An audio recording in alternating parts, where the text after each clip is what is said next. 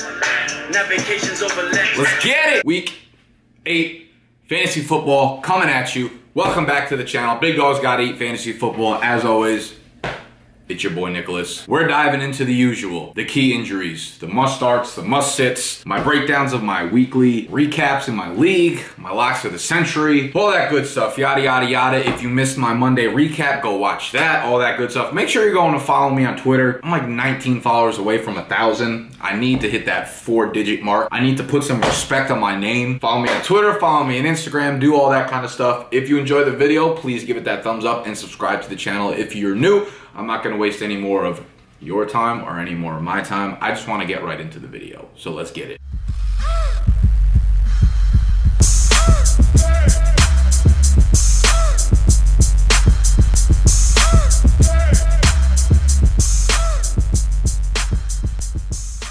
As always, if you are not subscribed to my newsletter on my website, go do that, bdgeat.com. Scroll down on the homepage, put your info in, and every Tuesday you'll get an email when my waiver wire and my running back backfield situation blog post comes out. So go do that. Key injuries, numero uno. We're gonna start with the quarterbacks. That's Jay Cutler out in Fishville, down there in Miami, cracks up his ribs. Actually, a quick story here. That's the only bones I've ever broken. I cracked 2 ribs in high school. I was playing center field. Baseball, remember there's a shot between me and the left fielder. We're both running into the gap. I dive, I stretch out, I take a knee right to my ribs. That ass, I remember, like, it hurt at first. I stood up, and then I literally couldn't breathe, and I dropped down to my knee. I couldn't, no air was coming in or out of my mouth. I thought I was about to die. It was crazy, because I remember everyone watching me, like everyone in the infield, turned back around, and all of a sudden I dropped to my knees and was like, damn, my life flashed before my eyes. The only thing I saw was Chick-fil-A. It was crazy. Anyways, I recovered. Jay Cutler will recover in supposedly 2 to 3 weeks. For now, Matt Moore takes over.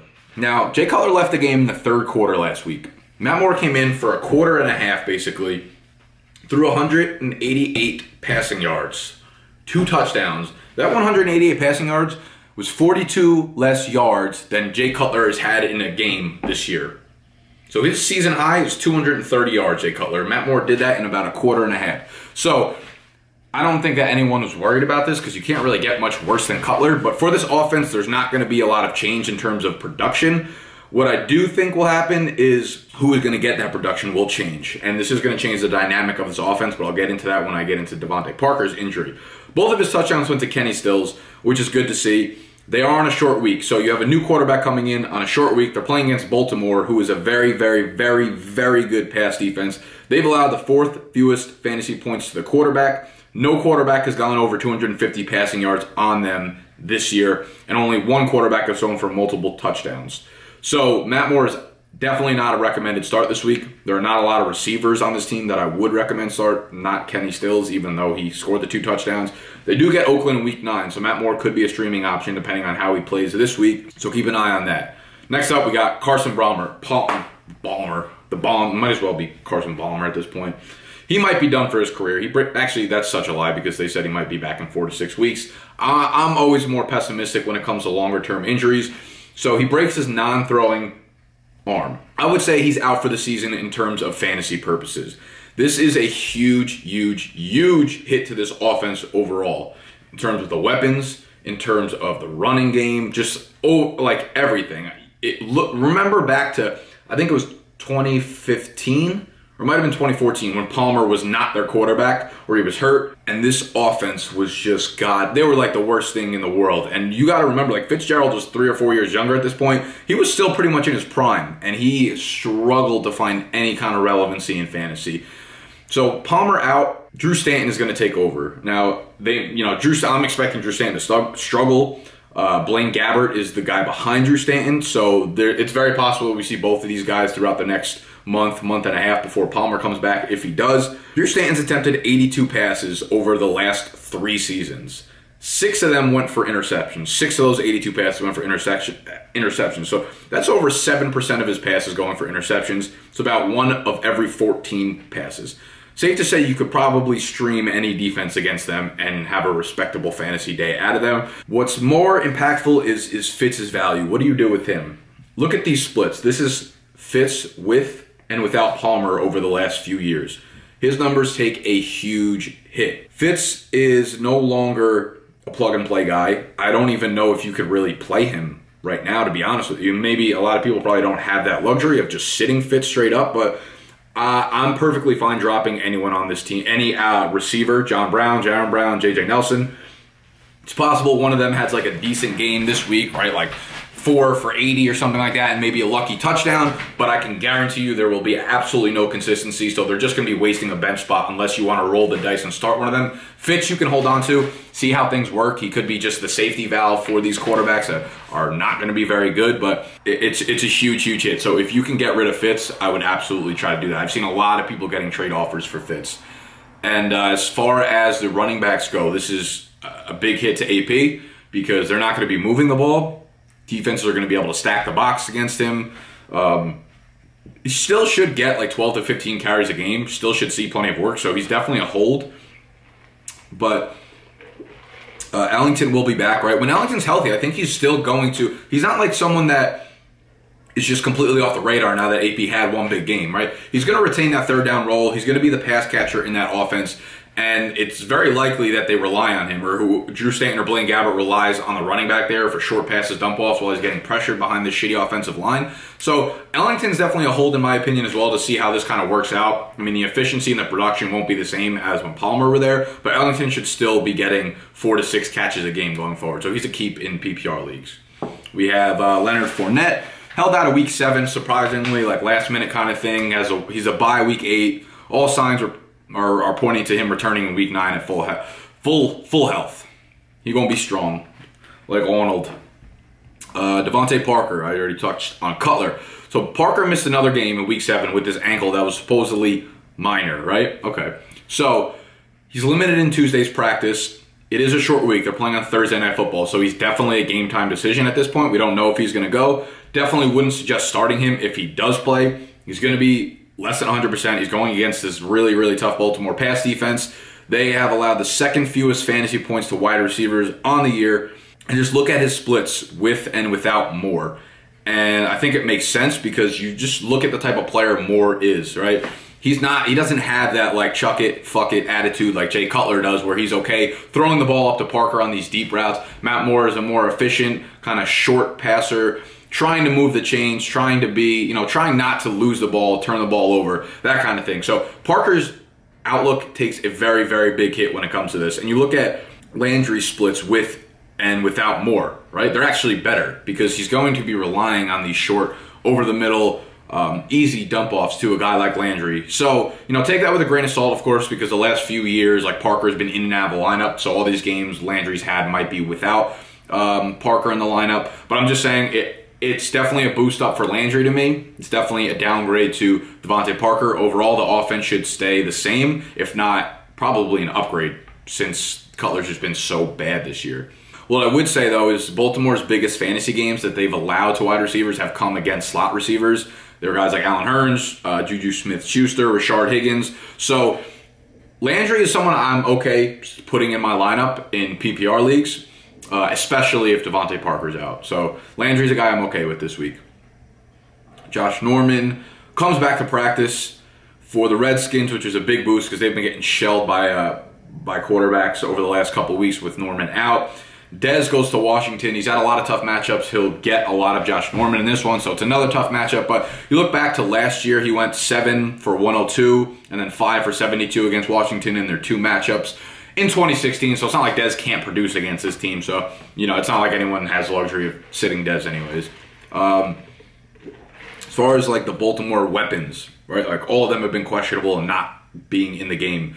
We have Ben Watson, Jeremy Maclin, Mike Wallace, all on the injury report. Ben Watson practiced. Roto-World says he should probably be playing on Thursday night. Jeremy Maclin also practiced. Or wait, did he practice? I think he got an unlimited practice. He either got a limited practice or didn't practice, but Roto-World also says that they think he'll go on Thursday Night Football. Mike Wallace took a huge hit on Sunday, got a concussion. He actually had a limited practice on Tuesday, but Roto-World does not think he will be playing. It does set him up to be a game-time decision, but on the short week, it'd probably be best if they didn't play him. I'm not going to speak to the injury because we don't know, but I will say if Mike Wallace doesn't play, I think Jeremy Maclin is actually a very, very nice little sneaky play here as like a wide receiver 3 because he'll see a ton of targets. Ravens are looking, they need somebody back in their lineup like Maclin, and they're going against, a Miami pass defense that's not very good. So Maclin could be a nice little plug and play if Mike Wallace misses time. Emmanuel Sanders, their head coach Vance Joseph said he has a chance to play in Week 8. I feel like that might just be like coach speak, and it's probably not a real thing, but we'll have to see. It's a big divisional game at Arrowhead against KC on Monday Night Football, so he gets an extra day rest. They've given up the second most fantasy points to wide receivers on the year. So people look at, I feel like people look at KC and they just think of like Marcus Peters and they're like, nope, can't play fucking anybody against his passing defense. That's not the case. He's given up plenty of touchdowns this year, and this passing defense as a whole is struggling. And it's probably a lot to do with the offense just putting up a ton of points and moving so efficiently that other teams are just chucking the ball and, they're making plays on the other side of the ball. They've let 6 different receivers go over 85 receiving yards, and they've given up 13 touchdowns to wide receivers in just 7 games. So they're actually getting killed by opponent receivers. And with, Denver's offense struggling big time, they kind of need Sanders to return. If he doesn't return, you look at the target kind of separation last week. A.J. Derby led the team in targets with 7. Demaryius Thomas, surprisingly, only had 6. He was second on the team, and then we had Benny Fowler third with 5, and then DeVante Booker and Jamal Charles tied with 4. So it's being spread around with Sanders out of the game. I would expect DT to get back up to double-digit targets if Sanders misses it. If not, I would kind of monitor reports. He's definitely going to be less than 100%, so I'm not like excited to get him back in my lineup, but he wouldn't be the worst play against this pass defense.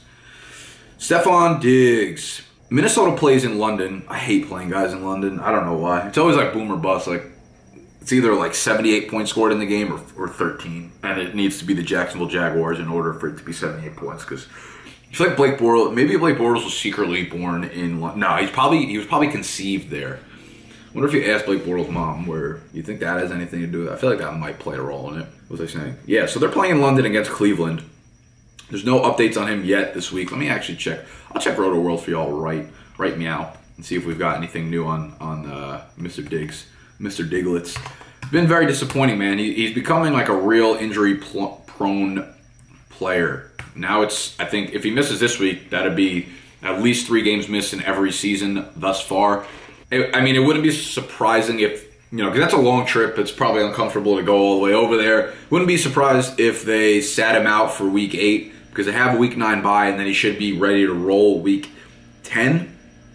So he's definitely someone I'm holding on to because when he's healthy, obviously he's a game changer, but the injury is concerning. If you could sell him really high, like on the name value, then I'd say go for it because you don't really know, like, he is injury prone and it's annoying dealing with him, but otherwise I'd say he's a definite hold.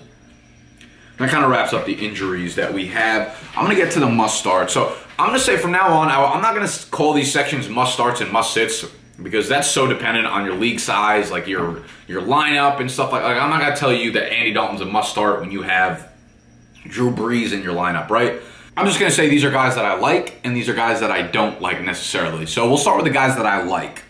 And that would first be, like I said, Andy Dalton going against Indianapolis. They have a home game. They get a home game against Indy. Indy's allowing the 8th most fantasy points to the quarterback position. They've allowed 295 passing yards to every quarterback this year, not named Deshaun Kaiser. They're allowing the 2nd most passing yards a game to quarterbacks, over 310 passing yards. Dalton's averaging over 2 passing touchdowns a game over their last 4 since Bill Lazor took over as their OC. That includes games at Pittsburgh versus Buffalo, so tough pass defenses. Dalton's really turned things around since the beginning of this year. They're projected to score between like 26 and 27 points, so they are heavy favorites in this game. They're supposed to put up a lot of points. Dalton's pretty hot right now.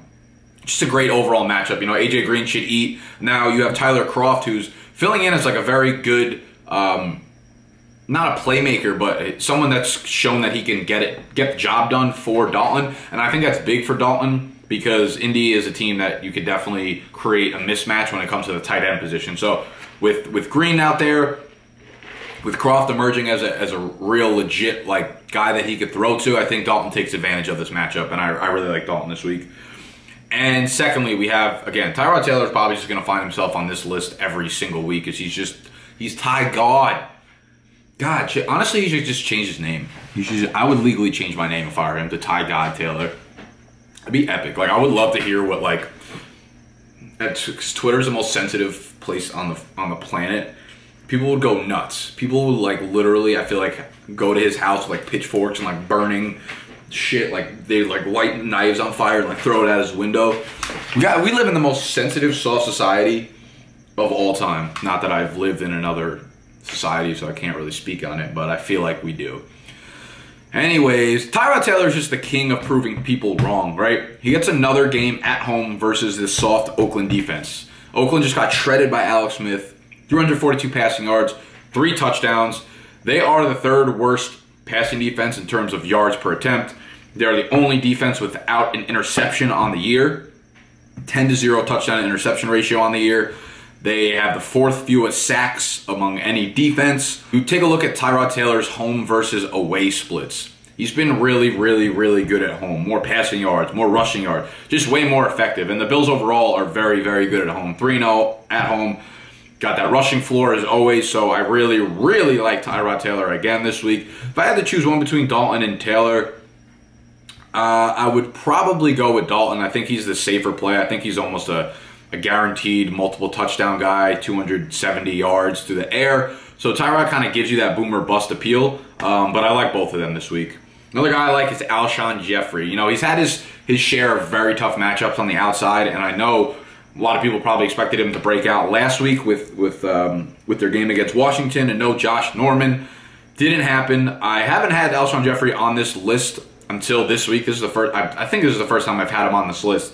But you know, he's still being used, man. Carson Wentz is red hot. Alshon Jeffrey has 16 targets over his last 2 games, so he's still getting the volume. And San Francisco has been killed by outside receivers this year, right? Look at Watkins, 6 for 106, 2 touchdowns. Robert Woods, 6 for 108. Jaron Brown, who plays the outside, he's a bigger receiver, 8 for 105. T.Y. Hilton, 7 for 177. They let up a touchdown to Josh Doxson. Dez went 7 for 63 and a touchdown last week. So I think Jeffrey, while Aguilar's been really, really, really good, really surprising. He actually looks amazing this year. He runs his routes from the slot. Zach Ertz is, over the middle, tight end kind of guy. Jeffrey is still the playmaker on the outside, and that's where San Francisco kind of gets eaten up by their players. So Wentz is on fire. The Eagles are 12.5-point favorites. They're projected to put up 30 points as per Vegas. So just an all-around good matchup for Jeffrey, and I think you should definitely, he's screwed you a lot this year, but I think this is not a week that you want to miss out on him in the lineup. Sticking with the Eagles, I love Wendell Smallwood this week. I feel like I'm in the minority here of guys who really like Wendell Smallwood, but San Francisco's been getting eaten alive by pass-catching backs. And Smallwood is clearly, that's his role in this offense, along with 8 to 12 carries a week, too. So he's going to get the touches. He's going to get somewhere from 10 to 15 touches, and that includes the bulk of the passing work here. Blunt should get plenty of work, but Smallwood is still much, much more of a factor than I think people realize. And you look at the last few weeks for San Francisco, right? 72 yards and a touchdown to Zeke last week on that big screen. They let up 4 for 105 to Thompson the week before, as well as 3 catches for 24 yards and a touchdown to Samaje Perine in that same game. Andre Ellington went 9 for 86 through the air against them. Gurley went 5 for 36 and a touchdown through the air. So they've been beaten plenty of times through the air, and I think that's definitely something that will happen.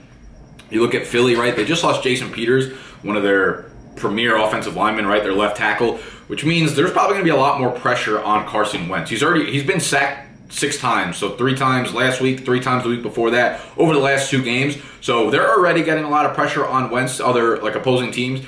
And with Peters out, I'd expect that to only rise more and have more backfield pressure. So that should lead to more dump-offs, and that should lead to a big game for Smallwood here. So I think he's a pretty safe PPR play. So he's a guy I would suggest getting in your lineup if you are in desperate need of a running back. I'll be right back. Let's move to some tight ends. I have a few here just quickly. There's Kyle Rudolph in Minnesota. Cleveland is awful against tight ends, right? Letting the 2nd most fantasy points to the position up this year. Diggs, I think a lot of this is factored into whether or not Diggs plays. If Diggs doesn't play, that means it's really only Thielen and Rudolph in the passing game, and they'll definitely look to exploit Rudolph's matchup against Cleveland defense was just very bad against tight ends. So Rudolph is someone that you definitely want in your lineup. Tyler Kroft, I've talked about him already with Dalton. Another guy that I really like. He's in my waiver wire sheet. I think Dalton is going to have a big game, so I think Tyler Kroft also takes advantage of that weak Indianapolis passing defense. Kroft has just been very good this year so far. He's filling in for Eifert well, and I actually picked him up, and I'm going to be starting him in my E-Town Get Down League while Delaney Walker's on a bye / recovering from that ankle injury. Please recover. And lastly, Jason Witten. You're probably not sitting him at this point, but Washington, the Skins, are letting up the third most fantasy points to the tight end position. I'm expecting a shootout in this game, and I'll go into that a little later in my locks of the century. Back-to-back big games for Witten. 8 for 61 2 weeks ago. Last week, 4 for 54 and a touchdown. Prescott is really, really utilizing him in this offense while he's coming into his own zone. His 14 targets over the last 2 weeks. And against Washington, there's only been one tight end, George Kittle, that didn't have a touchdown and or at least 90 receiving yards. So every tight end that's went against Washington, except for George Kittle, had at least 90 receiving yards or scored a touchdown. And George Kittle went 4 for 46, so it's not like he had a bad game. So that's kind of like the floor for Witten, in my opinion. So I'd be happy getting any of those 3 tight ends into my lineups. And we'll move over to guys that I don't necessarily lurv, L-U-R-V. Start off with T.Y. Hilton, right? He's just been super inconsistent, and on paper you might be like, oh wow, this is a lot easier of a matchup this week than he had last week with the Jacksonville Jaguars, which is the case, but Cincinnati is not a team to be overlooked. They have a very, very good pass defense. They are allowing the 6th fewest fantasy points to wide receivers. They're the 4th best in the NFL in terms of yards per attempt. Only Seattle, Jacksonville, and Pittsburgh are better in that category. 3rd fewest passing yards per game allowed. They're only allowing 178 passing yards a game to opponent passers. They've only let up 7 passing touchdowns on the year through 6 games, and they are tied for the 6th fewest passing plays of 20-plus yards allowed, which is obviously an area of the field where T.Y. Hilton excels. So I don't see a lot of passing success coming from Indianapolis and Jacoby Brissett. I'm hesitant with Hilton. I would view him more as a mid to low wide receiver 3 for this week. Although the volume still might be there, I don't really want him in this matchup. And then we have anyone on the Browns offense. Their QB situation is an absolute mess. They're going to be missing Joe Thomas for the first time in like 40 years. Their line just took a big downgrade. The Vikings are allowing 3.2 yards per carry to opposing runners. They are just one of 3 teams in the NFL that's allowed just a single rushing play of 20 yards. So they've only allowed 1 run of 20 yards on the entire year. And only 3 teams in the NFL have done that. They're Minnesota's a 10-point favorite in a game that has an over-under of 37.5, which means Cleveland is basically projected to score like 13.5 points. So I don't want anyone on the Browns offense. I'm talking about any pass receivers, Njoku, Isaiah Crowell. I don't even want Duke Johnson in PPR leagues. I want nothing to do with that offense. Next, a couple tight ends on the same team. O.J. Howard and Cameron Brate. I don't think I would start either of them this week. I say this because, well, the great Brate's been great this year, right? He's been consistent. He's been a legit tight end 1 all year. Howard's coming off a really big game, right? 2 touchdowns where he broke free. And a lot of people will probably be high on both of them because of the games that they've had recently. Now, Carolina is not a friendly defense to tight ends. Besides Gronk, right? Gronk had 80 receiving yards. He is the only tight end on the entire season against Carolina that has had more than 30 receiving yards in a game. More than 30. Gronk's the only one on the entire year. This is a legit pass defense when it comes to tight ends. Right? You had Ertz and Darren Fells. They had back-to-back games where they both had 2 touchdowns. So 4 touchdowns over 2 weeks. Besides that, those are the only touchdowns that they've allowed on the year. And neither of those guys had more than 24 receiving yards in that game, in either of those games. So if those touchdowns didn't happen, I know it's like a big thing to say, but it looks more fluky to me than anything. If those touchdowns didn't happen, this Carolina defense would easily be the #1 defense against fantasy tight end. So I'm very skeptical to start Howard or Cameron Brate this week. And lastly, we have Deshaun Watson. He's someone I'm probably going to be starting this week. I know he's proven to be a huge fantasy asset on the year, and he's looked incredible over the last few weeks. I'm still a little nervous with him traveling to Seattle. Like him going into the, they got the 12th man there. That's a really, really, really hard matchup for a rookie. What I will say is I think his experience in college, like the big games he's played in, right, national championships, the tough atmosphere, the tough crowds is going to help him, right? Like that experience is definitely going to help him in this game. But it's just a very, very hard matchup for them, the entire offense as a whole, right? Seattle's 2-0 at home. They're letting up barely 13 points a game to their opponents at home. Only one QB has thrown for 300 yards this year on them, and only one QB has more than one touchdown pass against them. What I will say also is they are susceptible to rushing quarterbacks, right? They've let up at least 20 rushing yards to 4 of the 6 quarterbacks they've played. So I would say there's pros and there's cons to Watson going to Seattle and playing them this week. But it's definitely a risky play for sure, and I'm not sure they're really going to. I'm not sure you can count on him as like the high QB1 or the mid QB1 that he's been over the last few weeks. You look at Seattle, right? If you take away their Week 1 game, which is a road game at Lambeau against Aaron Rodgers, they're allowing just 180 passing yards a game to quarterback. So be wary of Watson. And then we can move over to my sell highs. I really only have one guy, and I don't even know if you're going to sell high, and it's someone I already covered. It's Larry Fitzgerald. I've gotten a ton of questions on Larry Fitzgerald. A lot of people have gotten offers to trade away Larry Fitzgerald, and I'm saying yes. If you could sell Larry Fitzgerald right now for 80 cents on the dollar, you might be even losing value. You're probably not even selling him high. I'm getting rid of Fitz, man. This offense is not going to run with Drew Stanton at the helm. We've already seen it. We have a sample size with Stanton and Fitz, and that was when Fitz was 3 years younger in his prime. Sell Fitz now if you can. Buy low, Jarvis Landry.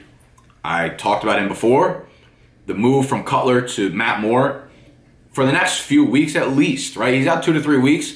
If Matt Moore can play decent quarterback, like if he could put up respectable numbers, I don't see how they could possibly go back to Jay Cutler. If Matt Moore can throw up 250, 300 passing yards per game over the next couple weeks, he will be the starting quarterback, regardless of Adam Gase's comments that Jay Cutler is going to stay the starting quarterback. And again, right, Matt Moore is not one to take shots down the field. I was looking at his on player profile. I went and looked at like his air yards, his deep passes, and he is ranked between like 30 and 40th among quarterbacks in terms of like air yards per game and deep passes per game. So he's not someone that takes shots down the field, and that's a big boost to Landry. And there is one more guy I like, Hunter Henry.